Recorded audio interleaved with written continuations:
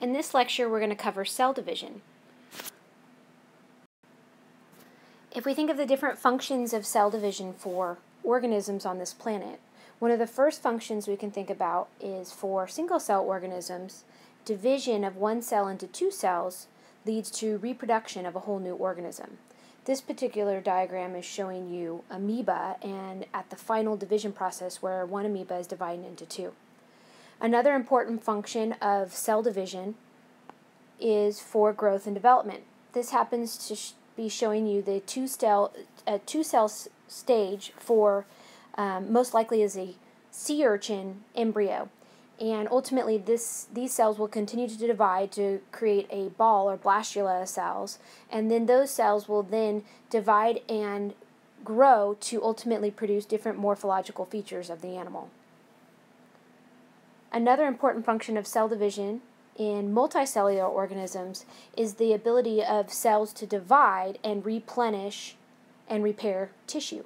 This happens to be a section of bone marrow that has different cell types in it, and ultimately some cells dividing to produce the different blood cell types in an animal. So all three of these are important functions of cell division. When we think about kind of the simple steps of cell division, ultimately a cell needs to grow to duplicate its mass and also duplicate important cellular components such as DNA. So not only will DNA be duplicated, membrane be duplicated so that the cell plasma membrane is much larger, and ultimately organelles as well. At the end of this preparation process for growth and duplication of organelles, the DNA will actually be divided by nuclear division. One such way that specific cells divide their nuclear mass is by what's called mitosis. And this is something that happens in animal cells. And eukaryotes, division in prokaryotes is actually something termed different, which is called binary fission. So in mitosis, the division of the DNA occurs during this particular type of nuclear division. And the division of the cytoplasm occurs by what's called cytokinesis, which you can see here. So ultimately the cell will grow, prepare to divide. The DNA will be divided into two separate masses, and the two cells will be cleaved separately into two individual daughter cells by cytokinesis in animal cells and also other eukaryotes. Now, for cells to properly prepare for this division process, the division of DNA as well as the cytoplasm, cells need to go through sequential phases that are part of what's called the cell cycle.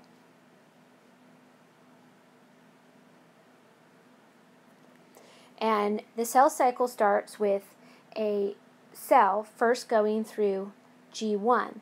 In G1, which is also known as gap 1, the cell will essentially assess, are there proper nutrients for cell division, and ultimately, are the right signal molecules being received to tell a cell to move forward. If the environment is favorable, the cells will then enter into S phase. And S stands for synthesis phase. And it is this phase that we get DNA duplication. After S phase is complete, meaning the DNA has been properly duplicated, the cells will then enter to G2. G2 is gap 2, and gap 2 is ultimately a phase for additional growth and preparation for the division phase. Once G2 is complete, a cell will then enter M phase, and depending on the cell type, that will either be mitosis or it could also be meiosis if it's involved in sperm formation or egg formation. At the end of mitosis, the DNA will be properly divided and two cells will be generated due to cytokinesis. So ultimately, mitosis will occur first, followed by division of the cytoplasm, which is cytokinesis. Now, the length of time it takes for a cell to go all the way through G1, S, G2, and M depends on the cell type. Fast dividing cells in such as our body, ultimately the fastest they will go through the cell cycle is about 22 to 24 hours. However, there are many cell types that take much longer than the simply 24 hours for cell division. Liver cells take over a year. Some cells may never divide at all. Instead, they actually exit G1 and enter what's called a G0 or pause state, which is what happens to most of our neurons. And more rapidly dividing cells might be something like blood stem cells that result in production of blood, but ultimately different cell types will have a different cell cycle length that needs to occur for cell division of that particular cell type. Bacteria cells, in optimum conditions, can actually divide every 20 minutes. However, obviously this length depends on the cell type. Now, if a cell is in G1, S, or G2, this is called interphase. And then once a cell enters M phase, you either say it's a mitotic cell if it's going through mitosis, and meiotic if it's going through meiosis. Now, during the S phase and the duplication of DNA, which occurs in this particular phase, the chromosomes are duplicated. So this is showing you the two strands of a chromosome. And during S phase, the two strands will actually duplicate so that you end up with two separate chromosomes at the end. The duplication process is due to what's called semi-conservative replication, and the two strands will pull apart, and new strands will be built that are complementary to the old strands, and bubble formation, which you're seeing here, allows for those new strands to be synthesized, and eventually those bubbles will all join and the DNA will be completely synthesized into two separate DNA chromosomes. So ultimately in humans we have 46 chromosomes. All 46 of those chromosomes will be simultaneously undergoing semi-conservative replication to produce two identical chromosomes at the end of S phase. So if we have 46 chromosomes, at the end of S phase, we will now have 92. Now, in M phase, when a cell enters into mitosis, these chromosomes undergo an elaborate packing mechanism to make them smaller and more compact structures, which will enable them to be easier to align and also to segregate or separate into two separate cells. And this condensed structure, what's called the mitotic chromosome structures, is shown here. Then, of course, these two chromosomes will be divided between two separate cells, and then these chromosomes will decondense again in interphase, so transcription can resume, and the whole process happens over and over again. So there's some important proteins that are used to assist during the S phase of the cell cycle, one of which are cohesins. And cohesins are proteins that are produced during the S phase that when these two chromosomes that are identical are produced, these cohesin proteins will hold them together so that the sister chromatids, these two duplicated chromosomes that are identical, stay together. So this particular mitotic chromosome that you're seeing here has one chromosome and it has an identical duplicate on the other side, and they're held together by cohesin proteins.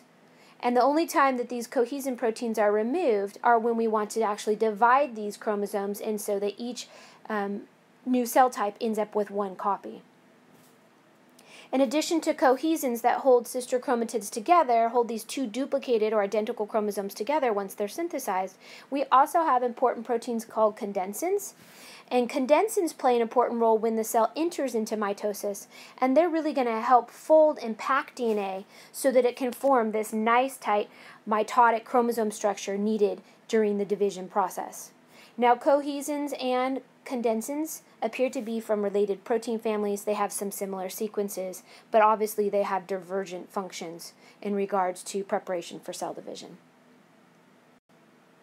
In addition to thinking about duplication of chromosomes in S phase, we also need to duplicate centrosomes, or what are also called as microtubule organizing centers, MTOCs. These get duplicated actually at the beginning of S phase, and they will duplicate, but they will not separate until the onset of M phase. So they'll remain together as kind of a single centrosome or microtubule organizing center. Ultimately, these two centrosomes will eventually migrate apart at the onset of M phase, or at the beginning of mitosis, to form two separate poles of the mitotic spindle. And this is critical for proper alignment and separation of chromosomes. So this, in addition to duplication of DNA for preparation of cell division, we also have to duplicate our centrosomes. Now, to look at the more molecular structure of a centrosome, centrosomes in animal cells have a pair of what are called centrioles, which are shown here. Surrounding the centrioles are what are called gamma tubulin rings. And gamma tubulin is another type of tubulin. If you remember, alpha and beta tubulin are in microtubules. Gamma tubulin is found in ring structures surrounding the centrosome. Gamma tubulin rings serve as nucleating sites for microtubules to grow from. So they're kind of like seeds in which microtubules will start to grow out of.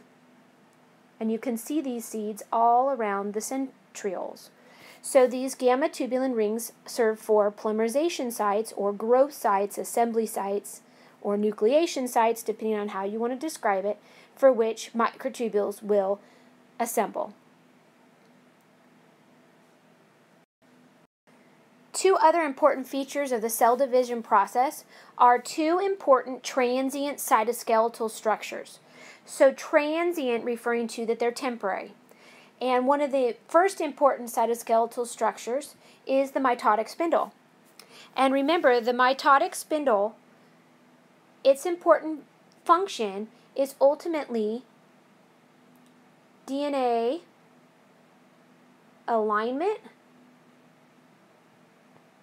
plus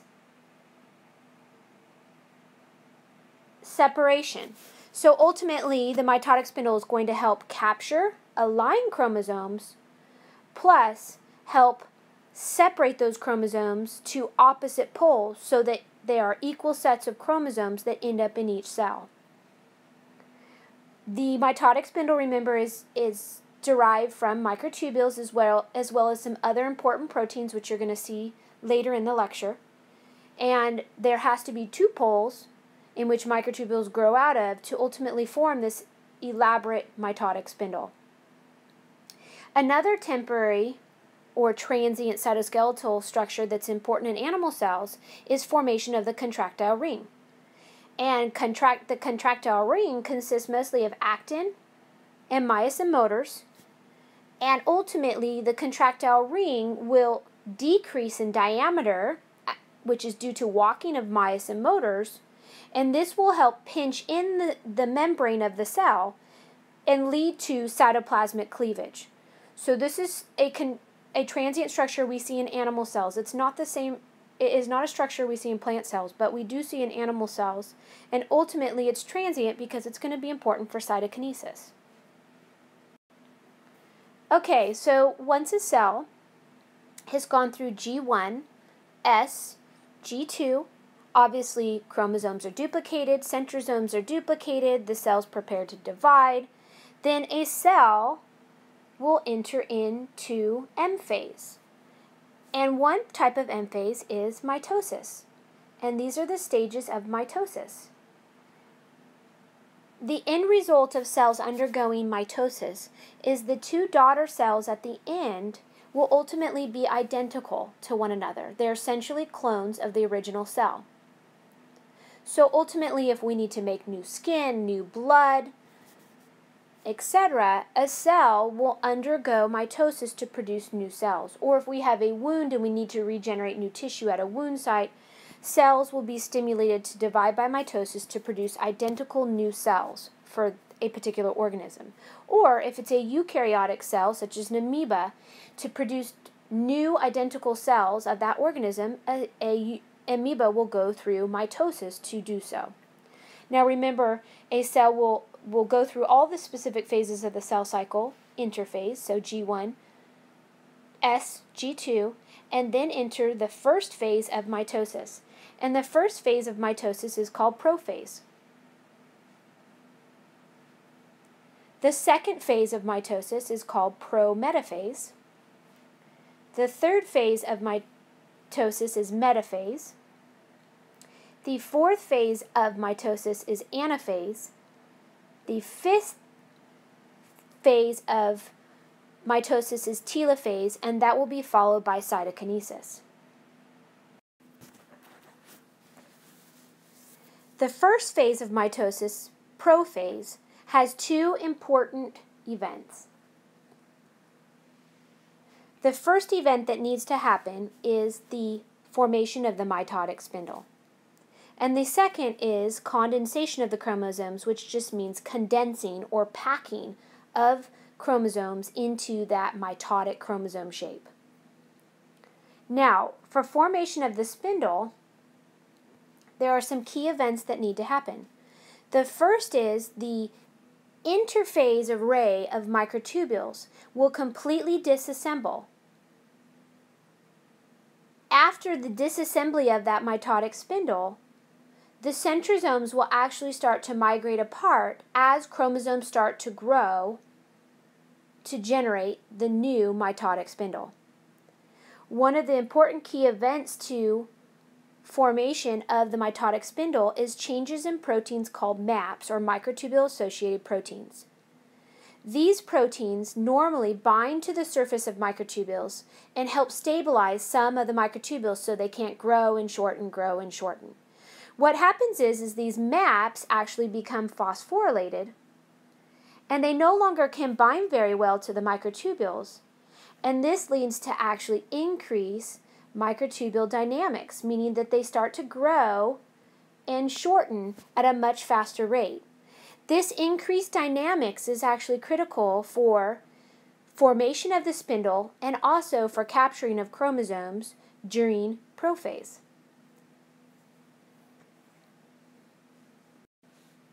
These steps are essentially showing you the stages to formation of the mitotic spindle. The microtubules completely disassemble and ultimately will start to once again regrow from these two poles, which you can see here. They first start to form kind of what are called aster microtubules. They just start to have short microtubules growing out. And what starts to happen is some microtubules will grow out and they will start to connect between poles. And ultimately how they connect between poles are with the presence of a special motor protein called interpolar motors. They will help bind to these microtubules and connect them together so the two poles become a single unit. They become a mitotic spindle. And you can see that there'll be several interpolar connections, or connections between microtubules that are formed from both poles that now interact. They don't directly interact, but they interact through binding of specific motors. In addition to these interpolar sections forming, which we call interpolar microtubules because they are forming an interpolar connection, we also have what are called aster microtubules, which are out towards the cell periphery, which help kind of orient the spindle. And we also end up with microtubules that are going to grow and shorten that will capture chromosomes.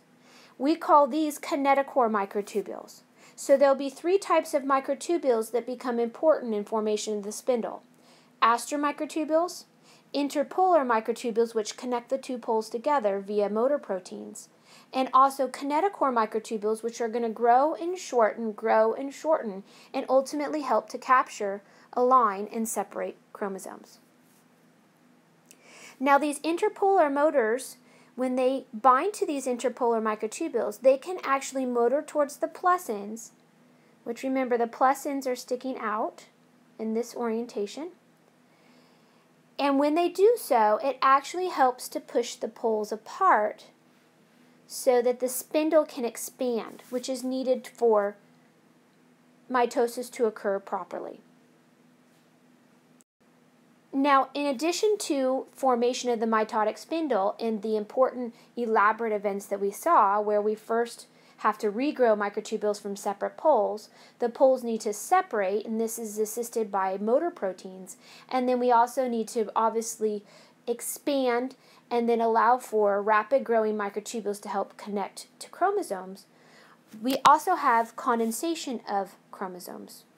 So chromosomes will need to be packed into these nice, dense, smaller structures so we can segregate them appropriately to two separate cells. This is highlighting the extensive packing that occurs to these chromosomes. And remember, condensins and other types of proteins, such as histones, will ultimately help mediate the packing of a chromosome. And just to give you an idea how packed that structure is, it's actually 10,000-fold shorter than its normal extended length.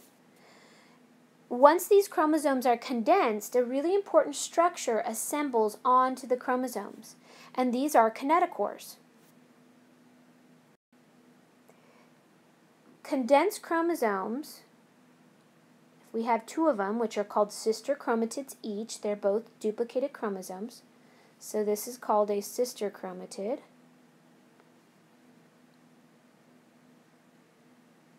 And this is also a sister chromatid. And what happens at special centromeric DNA, which is kind of near the middle of each duplicated chromosome, there will be assembly of specific proteins onto this special centromeric DNA. And these proteins will assemble to generate what's called kinetochores. And each of these duplicated sister chromatids will end up with a kinetochore. Kinetochores are an assembly of these groups of proteins which will assist in attachment to microtubules, so that ultimately these chromosomes will be able to lock into these microtubules so that they can align and properly segregate later in the division process.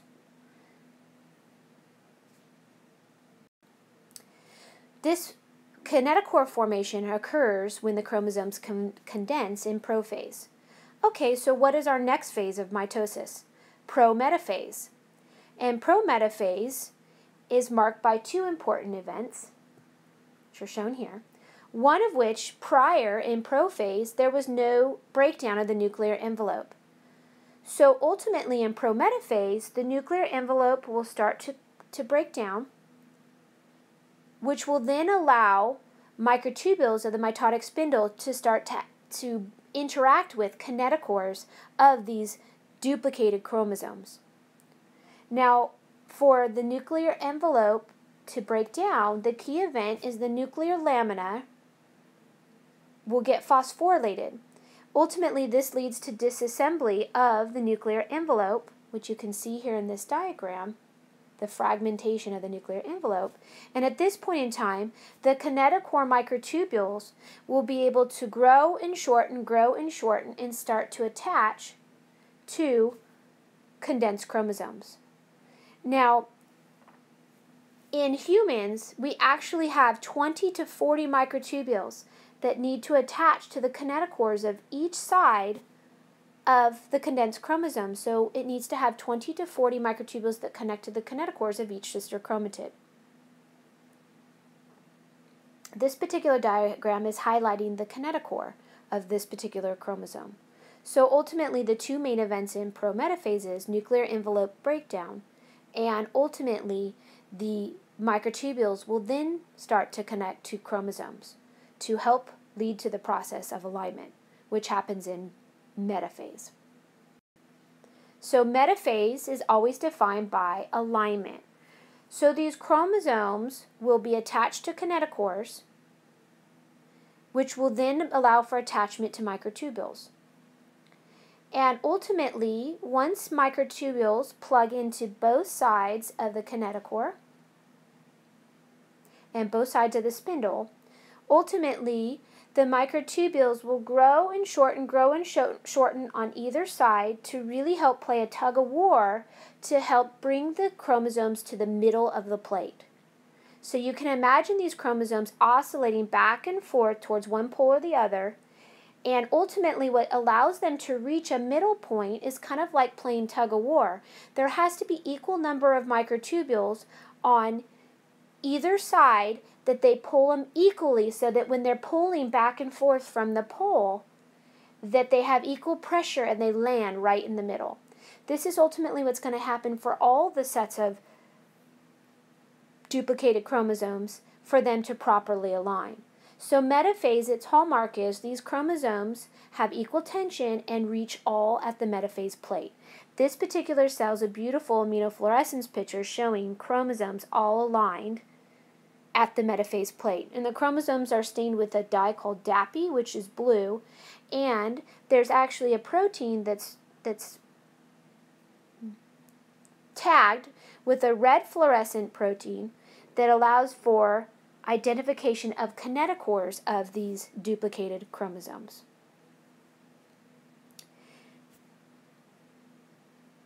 And they know that tension, proper tension or equal tension from either side due to the connection of kinetochore microtubules to the chromosomes is important, because if they sever the microtubules on one side of the one sister chromatid, the chromosome will actually rapidly move towards the other pole, like it's being pulled. So if you were to all of a sudden, you're in a tug of war with equal people on either side of a rope, if you were to all of a sudden one side to drop, you would all fall towards the opposite direction, which is exactly what happens with the chromosomes if the microtubules are severed on one side. So they do believe it's a tension or tug of war of tension that really helps align the chromosomes at the metaphase plate. Now, after alignment is achieved, anaphase can begin. So only if true alignment is achieved, then a cell will enter into anaphase. And this is due to activation of a complex called APC, which is also defined as anaphase promoting complex. So if alignment is achieved, like this picture, the APC will be activated, which will lead to separation of sister chromatids to opposite poles. Now, one of the jobs of the APC is it's thought to actually cleave or help mediate a step to cleave cohesins. So its activity will actually lead to activation of an enzyme that will cut the cohesins. And when the cohesins are cut, those sister chromatids will bounce apart, and that will start the process of moving them to opposite directions. So in this case, one sister chromatid is going this way, and another sister chromatid is going the opposite way, and that would be true for all duplicated chromosome pairs.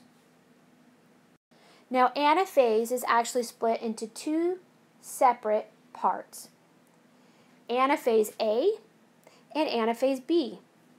In anaphase B, it's defined as movement of sister chromatids to opposite poles, which is shown here. Now, this is due, obviously, first to cutting of the cohesins so the chromosomes can bounce apart. And also, it's due to depolymerization of these kinetochore microtubules, meaning they're going to disassemble to help draw those sister chromatids to opposite poles.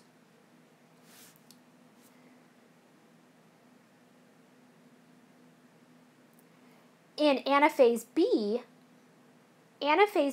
is where you see pushing apart of the spindle poles. So the spindle actually becomes elongated. So you can see the difference in the spindle length from this picture to this picture. So ultimately the spindle elongates. And the important events that happen in anaphase B is these interpolar microtubules, which are held together by interpolar motors, which are shown in the black dot. These motor proteins will walk towards the plus end and actually push the poles further apart. This is important because it helps elongate the cell. An elongated cell is much easier to divide than a nicely round cell. So spindle elongation really just helps set the cell up for division into two separate cells. So anaphase is separated into anaphase A and anaphase B. And you can ultimately see there's two important events. In anaphase A, you're getting depolymerization of those kinetochore microtubules after cohesins are clipped to help draw sister chromatids to opposite pole. In anaphase B, the spindle is elongated due to motoring of these motor proteins on interpolar motor microtubules to help push the poles apart. And also, these interpolar microtubules have to grow at the same time as the motors are motoring to really help make the spindle elongated. So to give you an idea about how motors play a role in mitosis, this is showing you the interpolar motors. You can see that they walk both on one microtubule and also the other that they're connecting to. They walk towards the plus ends, and that will help lead to spindle elongation during the beginning phases of mitosis as well as during anaphase B. We also have motors at the kinetochore. And during anaphase A, when those sister chromatids are moving towards opposite poles and these microtubules are depolymerizing, the motors walk faster than the microtubules are actually depolymerizing, so that the chromosomes stay tethered to the microtubules as they move to opposite poles. So ultimately we have motor proteins that are critical for mitosis. They help capture chromosomes, move chromosomes during anaphase A, and they also help elongate the spindle during the beginning stages of mitosis as well as anaphase B. Now after anaphase, we have telophase. And telophase is ultimately where we have these separate masses of DNA, and nuclear envelopes are going to start to form around these separated masses. This is triggered by dephosphorylation of the lamins. If you remove the phosphorylation of the lamins, they will actually start to reassemble into the nuclear envelope and the nuclear lamina to help allow for formation of this envelope surrounding our two separated masses of DNA. In addition to reformation of the nuclear envelope, we also have chromosome decondensation, or the chromosomes unpack. And this allows for chromosomes once again to be their information to be read, so ultimately transcription can resume, so we can assume our production of proteins, which is needed continually, except for obviously in the division phase. Following telophase, we now have these separated masses of DNA that now have nuclei formed around them. We then need to divide the cytoplasm. And in animal cells, this is done by cytokinesis, and specifically cytokinesis is mediated by the contractile ring. The contractile ring is made up of rings of actin filaments that have motor proteins that walk on those filaments. Remember, the actin ring is going to be just under the membrane inside the cell, and the ring is going to stretch the entire membrane in a circle in the middle of the cell.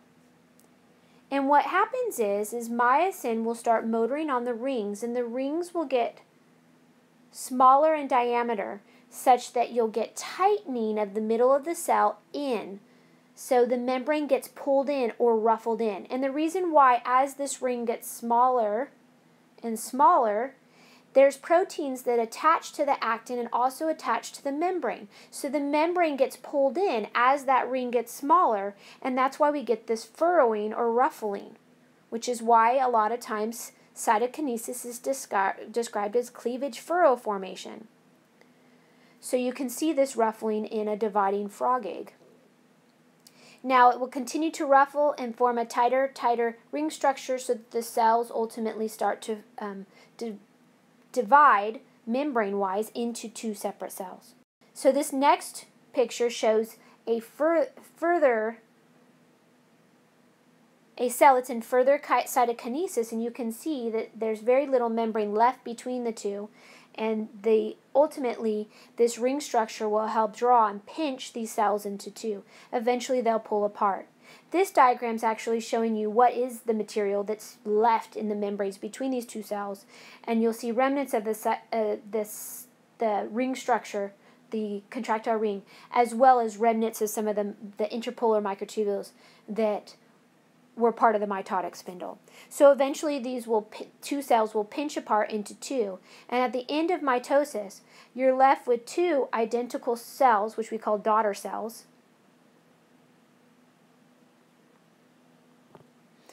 And ultimately, they're identical in DNA content and identical to the original cell. So if there were 46 chromosomes in the cell to start, then there will be 46 chromosomes in the cells at the end, in both cells. Now this is just a fun picture to ultimately highlight some different fluorescently labeled cells that were undergoing mitosis. So they're mitotic cells. And you can kind of try to start to guess based on the orientation of the spindle. The spindle is shown in green, and the tubulin is actually labeled with a green fluorescent antibody, which is why you can see the mitotic spindle in green. And the chromosomes are labeled with DAPI, which is fluorescent blue, and you can see some of the different phases of the cell cycle. So in this particular slide that I'm showing you first here, it looks like chromosomes have already aligned, and they're actually just barely starting anaphase, because you're starting to see a little bit of separation. In this particular diagram, it looks like this could be early telophase. We have our two separated masses of DNA at two separate centrosomes, and ultimately they look like they're starting to decondense, and most likely the nuclear envelope is reforming. In this particular diagram here, these cells look like they're in later anaphase, but if you notice, there's actually a set or chromosomes that don't seem to make it to either end. Now, if this happens and you have unequal separation, this cell is considered an aneuploidy cell.